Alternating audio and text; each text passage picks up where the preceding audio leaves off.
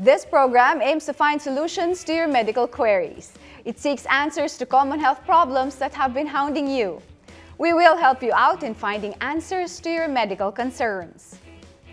I'm Angel Jacob and this is MedTalk, your weekly on-air health consultation here on the Solar News Channel.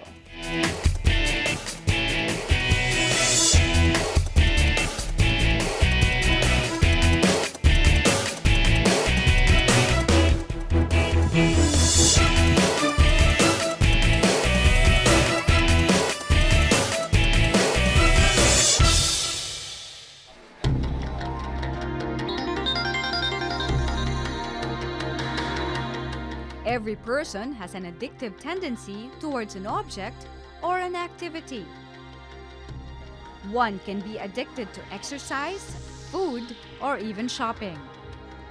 Just like 24-year-old Ann Soteco, a self-confessed shopaholic. Walang limit yung pagbili ko ng clothes and dresses. So, walang limit yung budget ko. Minsan kahit hindi napasok sa budget, binibili ko pa rin basta nagustuhan ko.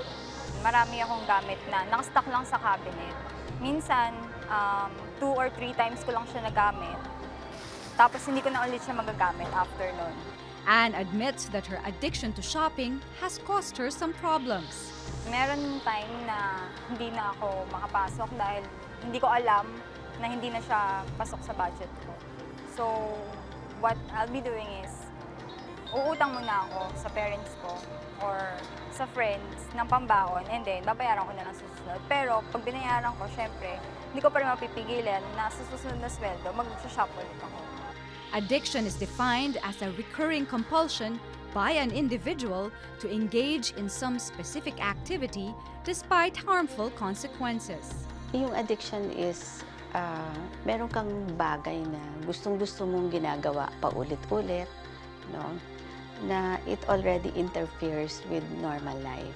Kasi may mga tao naman na susubok, hindi naman nagiging addict, no? Kasi wala silang genes. Hindi sila predisposed, no? But if you already have that predisposition, ikaw yung always at risk ka na kapag sumubok ka, mahuhok ka doon. Drug and alcohol addiction are known to be harmful to one's health, mental state, and social life. Ini-spend niya yung waking hours niya to look for the substance or to do that activity. So yung other activities niya will only take second priority. Mauuna yon. So that's when you say addicted ka na talaga. What are the other forms of addiction? What are the signs and symptoms to watch out for when one is already suffering from this condition? Are there specific treatments to each addiction? All these and more tonight on MedTalk. Addiction is a serious problem and it needs medical attention. So to help us understand more about this condition, we have with us tonight Dr. Estrella Tiongson Magno, clinical psychologist. Also joining us is Dr. Henrina Ranoy, child and adult psychiatrist from the Medical City and Mood Clinic consultant from the St. Luke's Medical Center. You can participate in the discussion by following us on Twitter. You can also post on our Facebook page or send us an email. Good evening, doctors. Welcome to the show. Hi, Angel. Hi. The basic pleasure of wanting things or engaging in certain types of activities which is within our control is acceptable. But when does this become destructive or when does it become unmanageable? Unmanageable when you are too dependent on whatever makes you happy or whatever makes you safe or whatever you want to get more of, you know. And your question, how does it become unmanageable or destructive? Yes, and then so you indulge in this, and then after a while you feel the compulsion to do it over and over and over again. So it becomes a problem because then relationships suffer, your job suffers, social life suffers, everything suffers, and you know you have a problem. A problem. Is this the problem that is it grows within time? It's a gradual. Oh yes, problem. Because after a while you build up this what do you call it, doctor? Yung parang... Well, if you cannot develop the You can't compulsion... sleep anymore. you can't function. You become insatiable, you know. You have to do it over and over again, or else increase the dosage more and more, or just get stuff more and more, buy more and more, or go to the casino more and more, and you then end up with pathological gambling or addiction to gambling. Okay. So when you get engaged in these activities that initially, these are actually things that you need to do, but when you get engaged too much and it's creating distress to your activities, then it becomes a problem. But if it gives you the things that you want from these activities, that's fine. If you're having fun, you're exercising, even exercise actually, you can have addiction to exercise. Eating, that's fine because it gives you that energy. But the thing is, if you are using these things as a self-medication for something, for emotional disturbances, then it is a problem. So this is addiction, and the causes of addiction are like what you mentioned. Addiction, when we say addiction, okay, there has to be components that we see in addiction. There has to be dependency. Okay, you go to a large extent to look for this substance, if it is a substance, or if it is an activity, you go to a large extent to get these things. Okay, and there's tolerance. Tolerance is initially you got the high. Okay, you are so happy, you are so euphoric in the first, second use. On the third use, you notice that you didn't have that high that you first achieved on the first use, and that's the reason you keep on doing it, to achieve the first high that you experience. Or but you the thing increase is, the dosage. you never get it. So you increase the dosage, you increase the intensity, you increase the amount, you increase the frequency of using it. Is this a medical condition? Is it an illness? Now we are Yes. we are Oo. we are actually seeing it as a medical Yes, condition. It could be a substance abuse disorder, etc. So yes, it is a disorder because you know the person is out of control and the health suffers, the family life suffers, so everything goes beyond control. So it is what do you call it? Self-destructive. Yes, so it is a medical condition, Yes. Dr. Rano, because there is also a physiological processes yes. no, that are involved. There are neurotransmitters that are involved in your brain. There are a lot of structures that are involved in your brain to achieve all these symptoms, to achieve all this euphoria, this mood that you get when you are using substances or when you are engaging in these activities that are addictive. There are changes in your brains, in your brain. Okay, so there are molecular structures that are changed when you get engaged in these activities and when you use these substances. They are called psychoactive substances because they exert a lot of influence on certain areas of your brain. And if you use it to a large extent, you don't go back to its former state. Unless you get help. Unless you get help, and even if you get help, you give medications, you give biological interventions. Again, if it's too late, then you don't go back to its former state. But we don't want to catch it at a later stage. That's We'd right. like to catch it onset. For us abusers who are addicted to any of this substance or the lifestyle addiction, all of them would say, I can control this. All of them, not one of them would say, I cannot. control. That's what we call omnipotent control. I can do this. I am the boss. So the more you say it, the more you think it. Yes. And the more you do it, but actually it's the exact opposite. I know But what I'm doing. Anytime I want to stop, I can stop. But they can't. And They it's think not- they're in control. But we'll go back to that in a little while. We just have to answer our Twitter question, doctors. With the technology advancement, is there really an internet addict? Definitely. Okay. Yes, go ahead, doctor.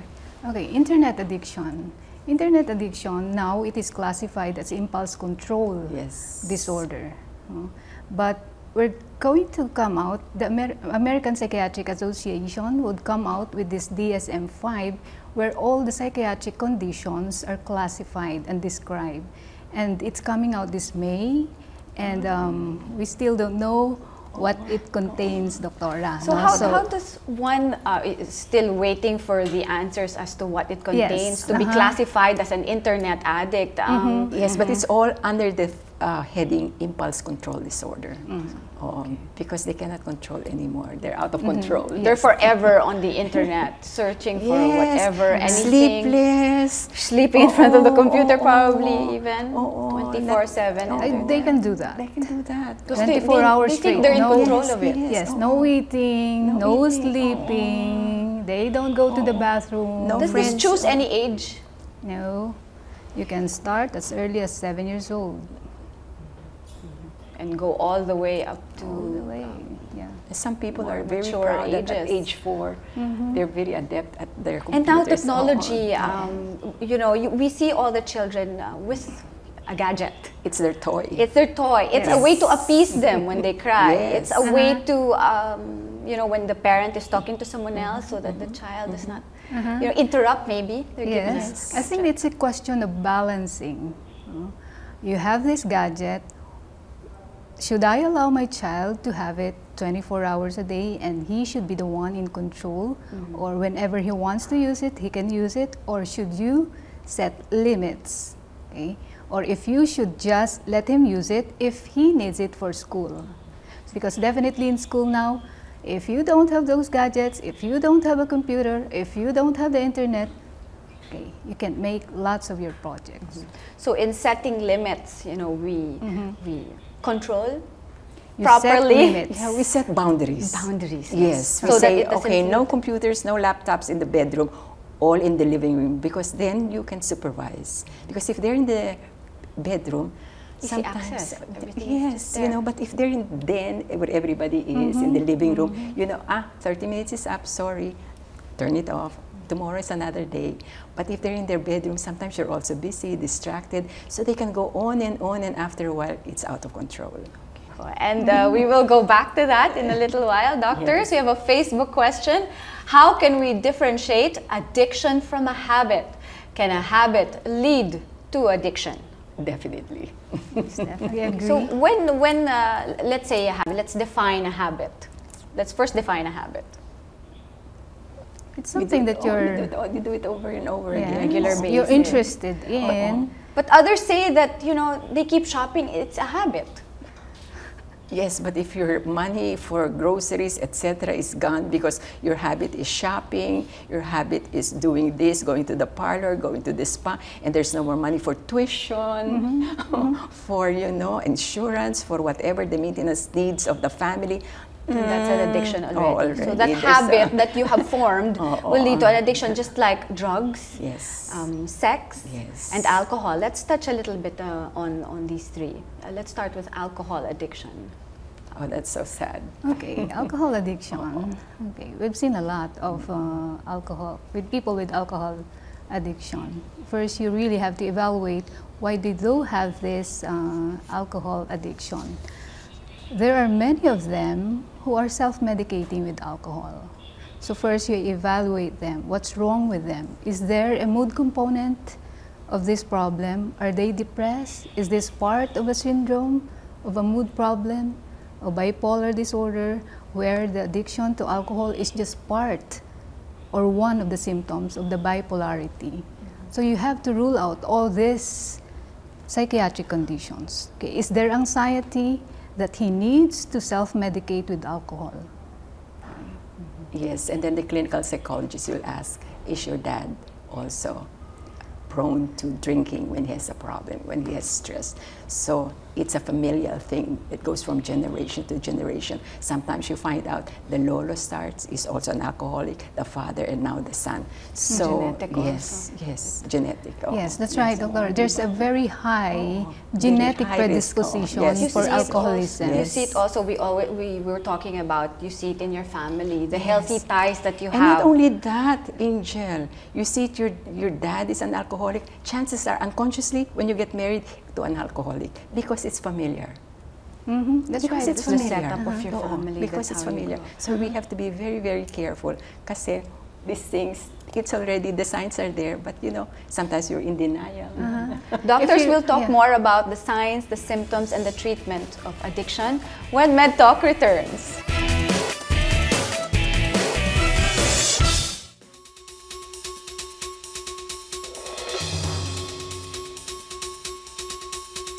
Did you know that Luxembourg has the highest number of alcohol consumption all over the world?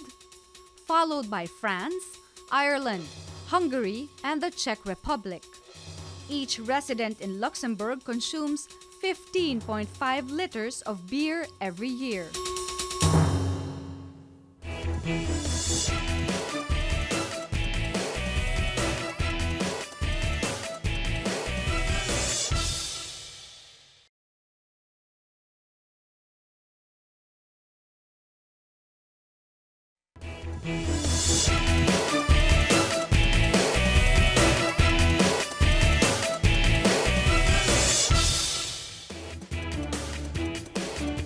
We're back here on MedTalk, still talking about addiction. Before we paused for a gap, we were talking about alcohol addiction. And you mentioned, Dr. Magno, that you see it in the family. If you're one of the members of your family, I always ask, addicted does to your dad alcohol. also drink? How about your lolo? The answer is always yes, yes, yes. So it's familiar. So it's something familiar, so they do it. And then, for example, if it's a couples therapy and the husband's drinking, you know, sometimes you just say, and sometimes it's a cause for marriage breakup kasi they become violent. Then they batter their wives, etc., etc. And then, didn't you know that, I would ask, didn't you know that he had tendency to drink like your dad? And then the surprise, oh, and then it dawns on them. it dawns on them. Yes, the signs were there, but since it was familiar, oh, okay, now I get it. So there are red flags talaga to watch out for. Yes, We to talk watch about out for. alcohol. How about drug addiction? The drugs also, sometimes, you know, yung isa, as we said, impulse control disorder, you know already that the father was prone to this, the lolo was prone to this. Of course, they imitate. Monkey see, monkey do. What about, for example, no one in the family has had an alcohol addiction, a sex addiction, drug addiction, but they have it in their system? Okay. Okay. They do get exposed early on to these substances. They are aware that there are substances. But when do they get into using it? Okay. During your adolescent stage, that's when your hormones are raging and you would want to experience all these things. Experiment. You experiment. Yes. It's out of curiosity that you started smoking. It's out of curiosity that you started drinking. But then, because your group, you've gotten into a group that uses these substances to a large extent, then you would want to belong in this group, then you continue on with their activities. The problem is there are people who wouldn't get out of that phase. They would continue with it because they're not able to get to the next stage, developmental stage. What is the next developmental stage for adolescents? It's young adulthood. But if you have a tumultuous adolescence, chances are you wouldn't resolve your issues during your adolescence, so your next stage would again be tumultuous. So you're just continuing with it's whatever you progress. have. And we go Yes. back to the attachment Again. because either the parents are absent or they themselves are stressed, they themselves Yes. are dysfunctional, they themselves are, you know, problematic. Yes, How they about don't get the family support. Or they don't have the family support, so it just That goes they on need. and on and on. So when does one need to get help? At what stage? Sometimes when they reach bottom, di ba, Doctor? There are those who would really, you would allow them to reach bottom, oo. rock bottom. Kasi hindi, hindi natututo. So this is allowed, like what you said, you allow yourself to If you feel have- this way. Yes, if you have tried already from the beginning, you've given a lot of intervention, nevertheless, they don't cooperate, and they would think they could stop it on their own, you let them reach rock bottom. And then when they reach bottom, kasi, ayan na, it's either life or death. and then they choose life, and then they come. Which is good. Yes, but the problem also there, Doctora, is families become codependent. Yes. It's like, okay, we advise them to undergo rehabilitation, but the family would not want them to undergo this because they think, that's the shame, the guilt. And they also, you're right, no, Doctora, they feel the guilt of not being able to catch it early on, or maybe looking back at how the childhood was. Okay, it's nice because somehow when cases like that happen, the universe sends you a responsible person to say, hey, that's enough, I'm taking you to rehab. And you really have to come with me. Yes, you really have to come with me. We'll go back to that, Doctor, in a while. We were talking about rehabilitation. We have a question from Facebook. If someone was already rehabilitated, is there a possibility the addiction will recur, like in drug addiction, sex, alcohol, shopping, gambling? Yes. In and out of rehab. So why does this happen when one has already been to rehab? Because they miss that feeling, the sensation, the good feelings that the drugs. What happens inside rehab that can temper these addictions for a while? Okay. There are different types of rehabilitation. The structured ones, the very structured ones. These are the 10, 12 steps, or there are also the not so structured rehabs. These are the open rehabilitation. We also have a outpatient rehab, but you have to choose which one you think would be effective for this patient. So before rehab, they have to see a psychiatrist first or a psychologist before. Is that the next step before rehab? Ideally, that's it. Because you have to evaluate, you have to assess, are there any other medical conditions that are contributing to this addiction? Because there are many medical conditions that can contribute to this one. Are there any psychiatric conditions comorbid with the addiction that's also triggering this addiction? So you have to evaluate all those things and address those things before you commit a patient to a rehabilitation. Is the rehab really the answer to your problem? If it is not, then what can we do? If it's not rehab, doctor, are there medications? Are there, for example, if it's an an addiction to gambling, I would always say you need to be tested. I need to find out what your resources are, because I cannot guess. I can say it to you, and what you're saying might not be, the real reason. So they come for testing, and then you find out yung psychological resources nila, manipis na manipis, and you can show them parang medical model na, creatinine, cholesterol, the numbers are there. Also for the psychological assessment, they see. So they said, I just said to somebody, cognitively, intellectually, you're here. Emotionally, you're here. So we will do something so that it will be at par at least, Okay. Yeah, we have another question from Twitter. If I suspect that a family member is already suffering from substance addiction, what should we do as a family to help him? It's a very good question. Okay. Very good question. When there's a substance abuser or addict in the family, you treat the patient as a member of a family, in the context of the family. Even if you put him on a rehab, there's still a family involvement. There's a very strong family involvement in the treatment. Even if he goes on outpatient basis for treatment, you involve each member of the family. That's what we call supportive therapy. So that the family knows how to support the one who needs help. Do you recommend also that the family go with the patient? Definitely. To therapy? Yes. There really is. There really is. They have the partner. They have to be the one to accompany You can't have the patient go by himself or herself. Because if they're not accompanied, they have many excuses. And you have to remember that they're having these problems probably with a very high probability because this came from the family conflict. Life, or a dysfunctional family life, or something's happening. So the family should also acknowledge always that it stems from that. Total support. How about other groups aside from... Oh yes, friends, barkadas. Yeah, the family.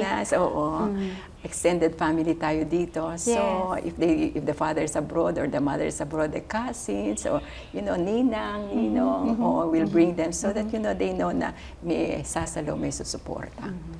It's very important that they know someone is there to yes, understand them, not to yes. judge them. Oo. Kasi they admit to And it somebody already. who cares. di ba? Yes, Or that's somebody who most cares. important. Somebody who cares. We do also have some self-help groups for this. It is being run by former addicts, and it's good to be a part of it Yes. because they identify with those people who access They know counselors. what this person is going through. So there And is if those are not available, nurse, 24/7. Oo, para at least somebody to be there. Oo, they invest in somebody, Yes. hindi ba? Yes. At least someone talaga who cares. Who will take care. in Tagalog, Oo. may malasakit Oo, for kung the absent ka, individual. kung di ba kung mga nasa abroad at walang pamilya, at least merong a special nurse. So addiction is curable. You can get treatment for it. And there's a lot of help that can be extended to one who may be going through just this ask for addiction. help. Just ask for help. Thank You you have very to much. acknowledge it first. So it But starts there from is a problem. the individual going through this Because first. that means the person wants to get better. Or he knows he has reached bottom or she has reached bottom. And there's no other way to go but what? But to seek help. To seek help. To seek help and get better. Oo. And be a good role model and Kasi- influence to others. Or die. When we don't want. Oh, we don't want Want that. to That's get to extreme. that, That's extreme. situation Oo. anymore. Kaya, So doctors, that's all the time we have. Thank you very much for helping us understand more about addiction, Thank for you for helping having us us. understand the process and how to catch it early on. Again, important. we always need someone who cares to be there for us to understand us. Of course. Even a guardian angel. Thank you very much, doctors. Okay. Thank you. I'd like to thank our doctors for sharing their knowledge about addiction. Once again, thank you, Dr. Estrella Magno and Dr. Henwina Ranoy. See you again next Tuesday on MedTalk, 10 p.m. on your scheduled on-air consultation here on the Solar News Channel. This is Angel Jacob. Good night.